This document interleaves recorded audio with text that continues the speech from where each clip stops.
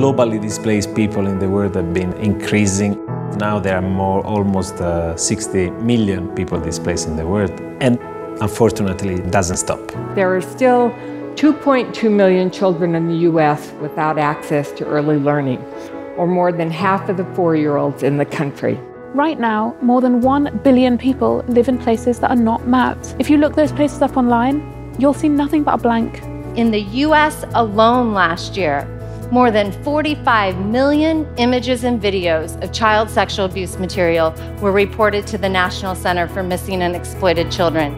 It's clear that abusers have been quick to leverage new technologies, but our response as a society has not.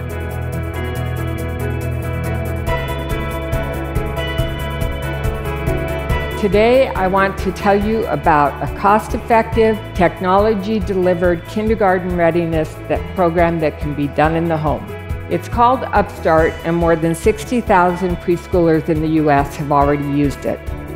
We're building the technology to connect these dots, to arm everyone on the front lines, law enforcement, NGOs, and companies with the tools they need to ultimately eliminate child sexual abuse material from the internet.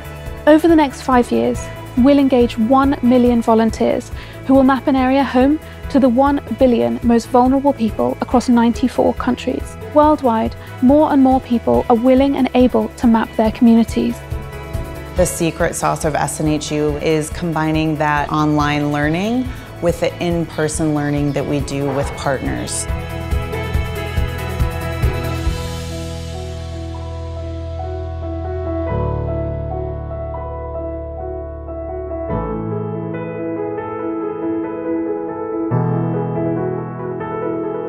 It's like a dream come true getting this software for my Kylie. It'll help her understand what type of world she's going to be ready for.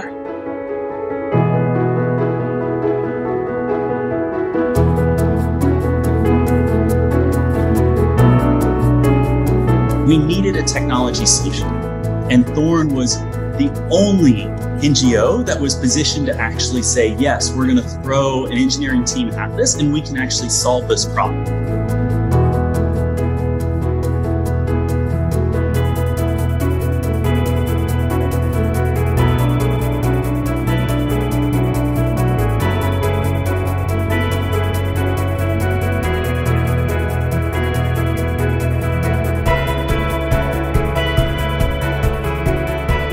I always wanted to work with the community. I want to establish a non-profit which advocates for women education.